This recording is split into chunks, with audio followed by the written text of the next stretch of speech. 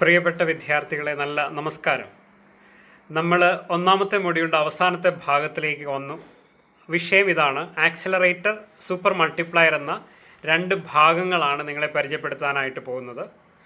ഈ രണ്ട് ഭാഗങ്ങൾ അറിയണമെങ്കിൽ കഴിഞ്ഞ വീഡിയോകൾ ശരിക്കും പഠിച്ചുവെങ്കിൽ അല്ലെങ്കിൽ മനസ്സിലാക്കിയെങ്കിൽ മാത്രമേ നമുക്ക് ഈ വീഡിയോയിൽ എന്താണ് പറഞ്ഞിട്ടുള്ളതെന്ന് മനസ്സിലാക്കാൻ പറ്റത്തുള്ളൂ. കഴിഞ്ഞ വീഡിയോയിൽ ഞാൻ ചർച്ച ചെയ്ത പ്രധാനപ്പെട്ട ആശയം മൾട്ടിപ്ലയർ എന്നതാണ് അല്ലേ. നിങ്ങൾ മറന്നു പോകാൻ സാധ്യതയുള്ളത് കൊണ്ട് തന്നെ ഞാൻ ഒരു വട്ടം കൂടെ ആ മൾട്ടിപ്ലയർ എന്ന കോണ്ടെക്സ്റ്റ് നിങ്ങളുടെ അടുത്ത് പറയാണ്. ഞാനൊരു 100 രൂപ നിക്ഷേപിച്ചാൽ ഞാൻ പ്രതീക്ഷിക്കുന്നത് 100 രൂപയുടെ വർധനവല്ല, എൻ്റെ വരുമാനം 100ൻ്റെ എത്രയോ ഇരട്ടി വർദ്ധിക്കുമെന്നൊരു പ്രതീക്ഷയിലാണ് ഞാൻ 100 രൂപ നിക്ഷേപിക്കുന്നത് അല്ലേ. എൻ്റെ വരുമാനം ചിലപ്പോൾ 1000 ആയിട്ട് വർദ്ധിക്കും. അപ്പോൾ മൾട്ടിപ്ലയർ എന്ന് പറയുന്നത് എന്താണ്? എൻ്റെ 100 നിക്ഷേപം കൊണ്ട് എൻ്റെ വരുമാനത്തിൽ എത്രത്തോളം വർധനവ് സംഭവിച്ചോ അതിനെയാണ്, ആ എഫക്റ്റിനെയാണ് മൾട്ടിപ്ലയർ എഫക്റ്റ് എന്ന് പറയുന്നത് അല്ലേ. അപ്പം it is the relationship between എന്തൊക്കെയാണ് ഞാൻ ഇക്വേഷനും കൊടുത്തിട്ടുണ്ട്. And increase in the investment and increase in income എന്ന് പറയുന്ന രണ്ട് കാര്യങ്ങൾ തമ്മിലുള്ള ബന്ധമാണ്. ഫോർമുല ഒന്ന് നോക്കിക്കേ, delta Y by delta I എന്ന ഫോർമുല, വേറിൻ ഡെൽറ്റ വൈ എന്ന് പറയുന്ന change in income due to change in investment. ഇതാണ് മൾട്ടിപ്ലയർ എന്ന ആശയം നമ്മളോട് പറഞ്ഞത്. ഇനി അടുത്ത ആശയം ഞാൻ നിങ്ങളെ പരിചയപ്പെടുത്തുന്നത് ആക്സിലറേറ്റർ എന്ന ആശയമാണ്. ആക്സിലറേറ്റർ ഒട്ടും ഡിഫറെൻ്റ് അല്ല, മറിച്ച് മൾട്ടിപ്ലയറിനകത്ത് ഞാൻ പറഞ്ഞ കോൺസെപ്റ്റിൻ്റെ നേരെ ഓപ്പോസിറ്റായിട്ടുള്ളൊരു കേസാണ് ആക്സിലറേറ്റർ എന്ന് പറയുന്നത്. അതുകൊണ്ട് തന്നെ പല ആളുകളും ആക്സിലറേറ്ററിനെ it is the reverse process of multiplier എന്ന് വിളിക്കുന്നുണ്ട്. മൾട്ടിപ്ലയറിൻ്റെ ഓപ്പോസിറ്റായിട്ടുള്ള അല്ലെങ്കിൽ ഓപ്പോസിറ്റ് കേസ് എന്ന രീതിയിൽ വിളിക്കുന്നുണ്ട്. കാരണം മൾട്ടിപ്ലയറിനകത്ത് പറയുന്നത് ഞാൻ 100 രൂപ നിക്ഷേപിച്ചപ്പോൾ എൻ്റെ വരുമാനം 1000 ആയിട്ട് വർദ്ധിച്ചു എന്നതാണെങ്കിൽ, ആക്സിലറേറ്ററിനകത്ത് പറയുന്നത് വർദ്ധിച്ച വരുമാനത്തിൻ്റെ എത്ര ഭാഗമാണ് ഞാൻ വീണ്ടും നിക്ഷേപത്തിലേക്ക് മാറ്റുന്നതെന്നതാണ് ആക്സിലറേറ്റർ എന്ന് പറയുന്നത്. അവിടെ അപ്പോൾ പറയുന്നത് എന്താണെന്ന് നോക്കി, change in investment due to A change in income. Very important ആയിട്ടുള്ള കോൺസെപ്റ്റാണ്. ചേഞ്ച് ഇൻ ഇൻവെസ്റ്റ്മെൻറ്റ്, എൻ്റെ ഇൻവെസ്റ്റ്മെൻറ്റിൽ എത്രത്തോളം മാറുന്നു, എന്തിൽ നിന്ന്, എൻ്റെ വർദ്ധിച്ച വരുമാനത്തിൽ നിന്ന് എത്രത്തോളമാണ് എൻ്റെ ഇൻവെസ്റ്റ്മെൻറ്റിൽ വർധനവ് ഉണ്ടാകുന്നത് എന്നതാണ് ആക്സിലറേറ്റർ സൂചിപ്പിക്കുന്നത്. ഉദാഹരണം കൂടെ പറഞ്ഞാൽ, ഒരു വ്യക്തി തനിക്ക് 100 രൂപ നിക്ഷേപിച്ചപ്പോൾ 1000 രൂപ വർദ്ധിച്ചു, 1000 ആയിട്ട് ഇൻകം വർദ്ധിച്ചു. ഇതിനെ നമ്മൾ മൾട്ടിപ്ലയർ എന്ന് വിളിച്ചു. ഇപ്പം വർദ്ധിച്ച വരുമാനം എത്രയാണ്? 1000 രൂപ അല്ലേ. ആ 1000 രൂപയിൽ നിന്ന് എത്രത്തോളമാണ്, അല്ലെങ്കിൽ 1000 രൂപ വർദ്ധിച്ചതിൻ്റെ ഭാഗമായിട്ട് ഞാൻ എത്രത്തോളമാണ് വീണ്ടും എൻ്റെ നിക്ഷേപം കൂട്ടിയത്. എൻ്റെ നിക്ഷേപം 500 രൂപ കൂട്ടിയെങ്കിൽ നമ്മൾ ഇതിനെയാണ് ആക്സിലറേറ്റർ എന്ന് പറയുന്നത്. ക്ലിയർ ആണോ?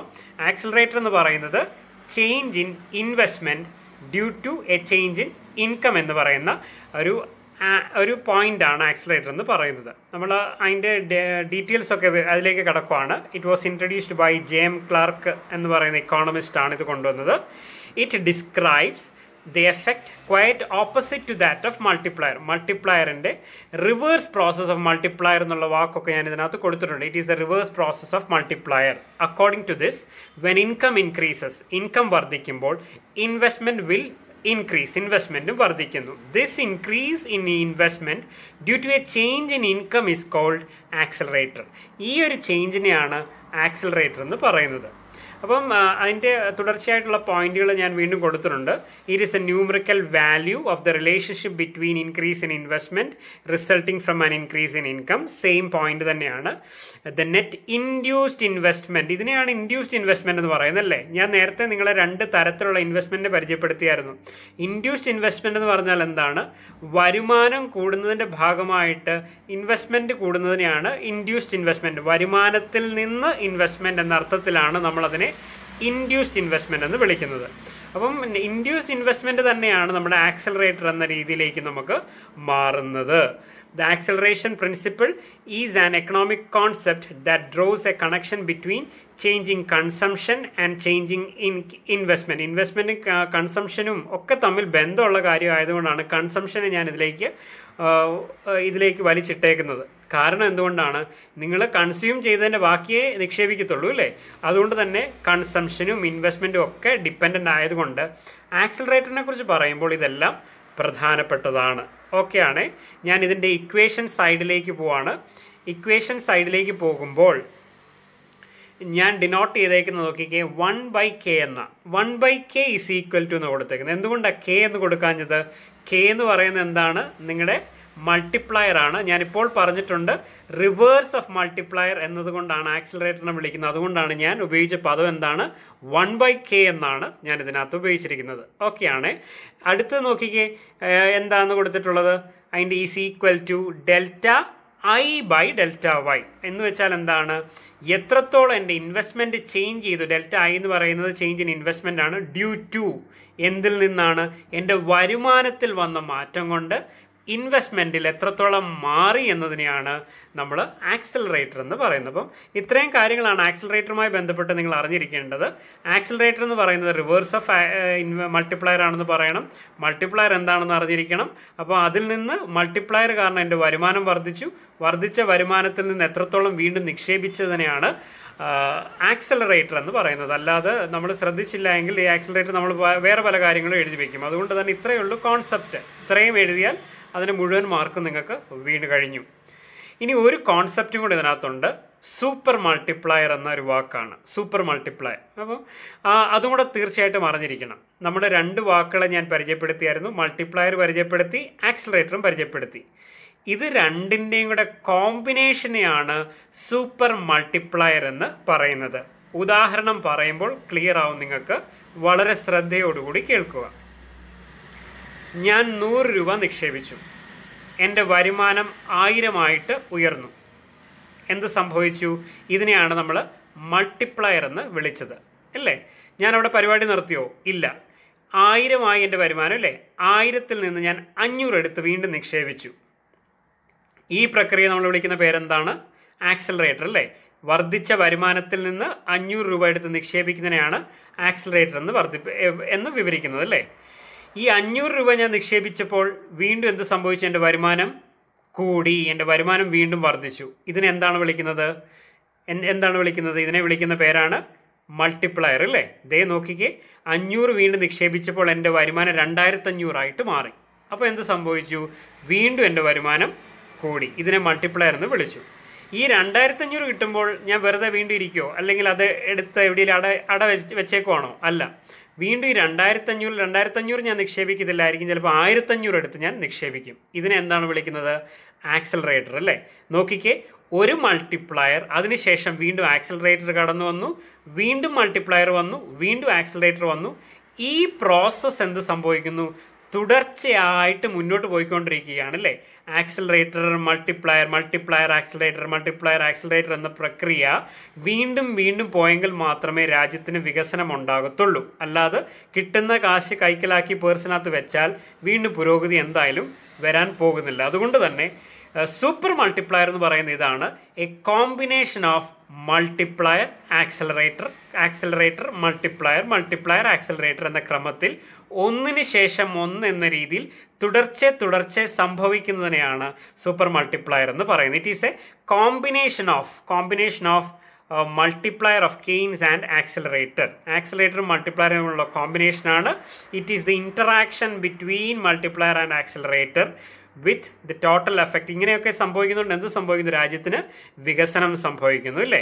It is A combined. ഇതിനെ വേറൊരു പേരും കൂടെ ഞാൻ കൊടുത്തിട്ടുണ്ട്, ലെവറേജ് എഫക്റ്റ് എന്നാണ് വിളിക്കുന്നത്. ഈ ഒരു എഫക്റ്റിനെ ഒന്നിന് ശേഷം അടുത്തത് തുടർച്ചയായിട്ട് സംഭവിക്കുന്നു എന്ന അനുമാനത്തിൽ നമ്മൾ ഇതിനെ പറയുന്നത് കൊണ്ട് ഇതിനെ ലെവറേജ് എഫക്റ്റ് എന്ന പേരിലും വിളിക്കുന്നു. അപ്പം എന്താണ് സൂപ്പർ മൾട്ടിപ്ലയർ എന്ന് ചോദിച്ചാൽ മൾട്ടിപ്ലയർ ആക്സിലറേറ്റർ എന്ന ക്രമത്തിൽ ഒന്നിന് ശേഷം ഒന്നായിട്ട് സംഭവിക്കുന്നതിനെയാണ് സൂപ്പർ മൾട്ടിപ്ലയർ എന്ന് പറയുന്നത്. ഞാൻ കുറച്ച് മാത്തമാറ്റിക്കൽ ആക്കാൻ ശ്രമിച്ചിട്ടുണ്ട്. കാരണം നമുക്ക് മാർക്ക് സ്കോർ ചെയ്യാൻ വേണ്ടി. നമുക്കറിയാവുന്ന ഇക്വേഷൻ എന്തായിരുന്നു? മൾട്ടിപ്ലയറിൻ്റെ equation delta Y by delta I എന്നൊക്കെ ആയിരുന്നു അല്ലേ? വേറൊരു ഡെഫിനേഷൻ ഞാൻ പറഞ്ഞത് ഓർമ്മയുണ്ടായിരുന്നോ? K = 1/1 - MPC എന്ന് പറയുന്ന ഒരു ഇക്വേഷൻ നേരത്തെ ഞാൻ മൾട്ടിപ്ലയറിൻ്റെ കേസിൽ പറഞ്ഞായിരുന്നു അല്ലേ? മൾട്ടിപ്ലയറിൻ്റെ കേസിൽ പറഞ്ഞൊരു ഇക്വേഷനാണ് 1/1 - MPC. ഞാൻ അതിൻ്റെ കൂടെ എന്തും കൂടെ ഇവിടെ ചേർത്ത് നോക്കിക്കേ. അത് മൾട്ടിപ്ലയറിൻ്റെ ആയിരുന്നെങ്കിൽ ആക്സിലറേറ്ററിൻ്റെ വരുത്താൻ വേണ്ടി ഞാൻ എന്ത് ചെയ്തു? ഇൻവെസ്റ്റ്മെൻറ്റിനെ കൂടെ ഞാൻ ഇതിനകത്ത് ആഡ് ചെയ്തു. MPI എന്ന് പറഞ്ഞാൽ നിങ്ങളുടെ ഇൻഡ്യൂസ്ഡ് ഇൻവെസ്റ്റ്മെൻറ്റിനെയാണ് സൂചിപ്പിക്കുന്നത്.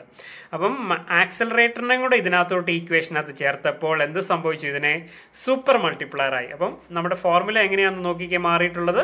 ഫോർമുലയിൽ വന്ന മാറ്റം ഇപ്രകാരമാണ്. കെ ഡാഷ് അല്ലെങ്കിൽ കെ സ്റ്റാർ എന്നൊക്കെ കൊടുക്കാം. കെ സ്റ്റാർ സമം 1/1 - MPC. 1/1 - MPC എന്ന് പറയുന്ന പഴയ നിങ്ങളുടെ മൾട്ടിപ്ലയർ ആണ്. ഞാൻ അതിനോട് ഇൻവെസ്റ്റ്മെൻറ്റും കൂടെ ചേർത്തു. -MPI എന്ന് പറഞ്ഞാൽ നിങ്ങളുടെ ഇൻഡ്യൂസ്ഡ് ഇൻവെസ്റ്റ്മെൻ്റ് ആണ്. അതും കൂടെ ചേരുമ്പോൾ നമ്മളതിനെ സൂപ്പർ മൾട്ടിപ്ലയർ എന്ന് വിളിക്കുന്നു.